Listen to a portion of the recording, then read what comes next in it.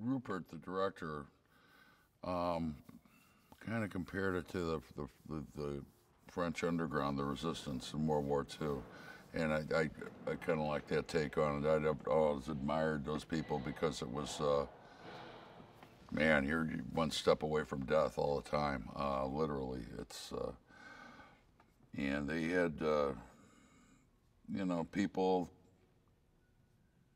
who are indifferent, which is probably the greatest enemy to their plight, who do anything just to get by.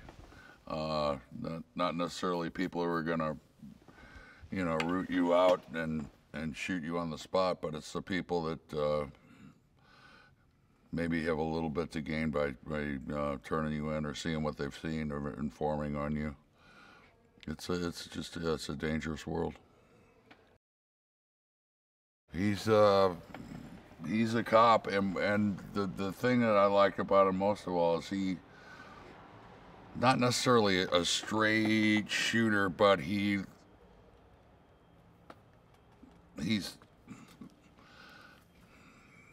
likes law and order. I mean, literally, he likes things must be ordered, things, or else we have no society. We must have laws, and he's pretty strict about it. He doesn't. We're under a terrible. These are terrible times. He doesn't want to give in to panic or paranoia. He wants things the way they are, but they've got to be, in a certain way, and then we can deal with everything else. But let's get ourselves straight first.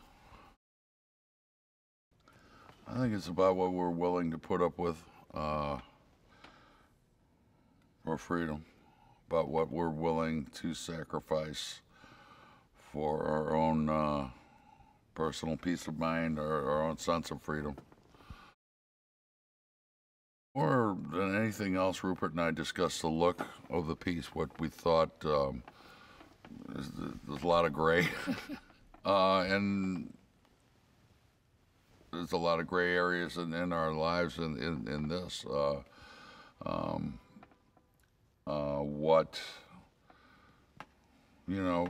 What we thought it would take to survive. So I can only say for me is that he'll sketch out what he's going for, and then he'll come to me with specifics once we get a couple of takes in, and try to tack it down, nail it down. And when he's happy with something, then I'm usually satisfied with it as well, because I trust his judgment. The character of Gabriel is the son of my old partner in a Chicago cop, and I'm trying to keep an eye on him. He and his brother survived their parents, as best I can, trying to keep my eye out for them, because they are rebellious and they could get into a lot of trouble.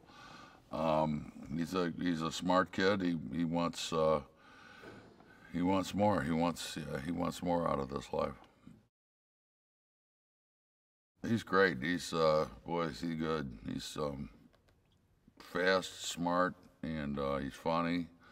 But it's nice to be able to kick back and see what he's going to come up with, and then just play off of that, because he's really got the goods. She's swell. I'll just say that. I've always admired her. I could jump off an 8-story building and she would catch me. That's the way it felt. I just, anytime, any place, I'd be happy to work with her, because we hit it off pretty well, and yeah, I could trust her. She's an ex-school teacher who he knew from before the invasion. Who's fallen upon a new way of making a living. It becomes very important to Mulligan and to the resistance as well. yeah, she becomes kind of an information conduit, and a very, very brave person who sacrifices all. Right now, my favorites, it'll change. It always changed. But was yeah, a little scene I had with Vera. We were kind of saying goodbye to each other, and it just felt like we'd known each other for years when I'd met her a half an hour before. Very comfortable, and it's one of those things you go into acting and you feel like you're doing the right thing. Okay, I didn't make a mistake. This is all right. I'm doing the right thing. Yeah, she's wonderful. You know what? It's just basic physical, being in Chicago and late winter type of stuff. Coming off another job, but I love Chicago. The talent here is the talent pool is deep and enormous. I mean, yeah, the acting here is mighty. What I do is, what would I do in these situations? Maybe take themselves out of their lives for an hour and a half, 2 hours, and think about it.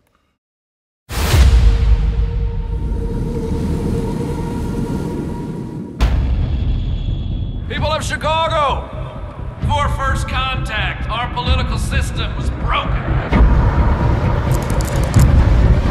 Employment is at record levels for this American Renaissance. Hey, yo, so if we pull this off today, we're out of here. Hey, cool it. Guys on me 24/7. Harmony, peace, it's all bullshit. It's a lie game. They gonna take everything. In a few years, they'd have stripped us to nothing. The way to the close zone is through Soldier Field. The resistance went to ground. They're not gone. Glory, glory. To prove to everybody out there that the roaches can be beat. Ready? There we go.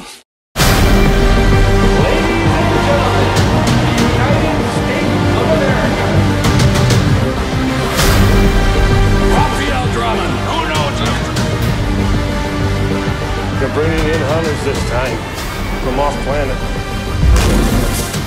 You have a choice to make yourself. As long as we fight back, we got a chance. 囚われた国家。